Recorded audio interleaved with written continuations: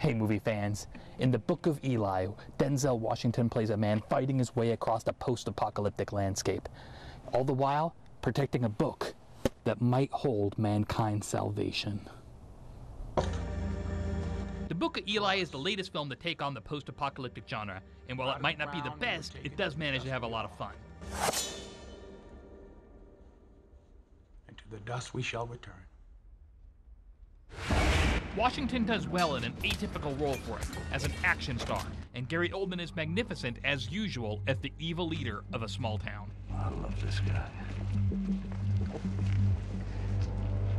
I love this guy.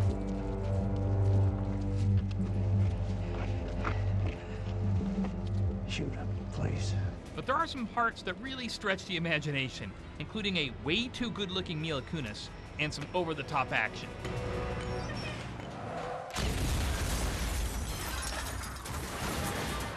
Speaking of action, Eli features lots of bloody, gory, limb-lopping violence, and some scenes of rape, so it's not really appropriate for kids. So, aside from some silly moments, it's a good, gritty action movie.